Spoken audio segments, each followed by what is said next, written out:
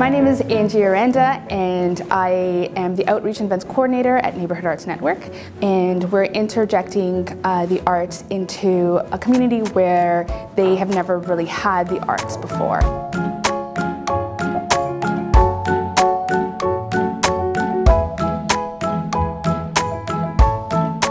So the arts is really important for youth today because they get a chance to explore different topics that otherwise would be difficult to tackle in a very safe space.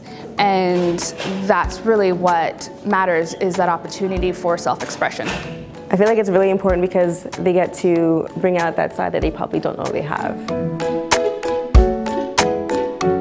Today was the mix of bringing art and technology into one. We had beat makers, we had dancers, we had photographers and spoken word, and then we came together at the end. They showcased. It was a talent show, so it was great. It's fun.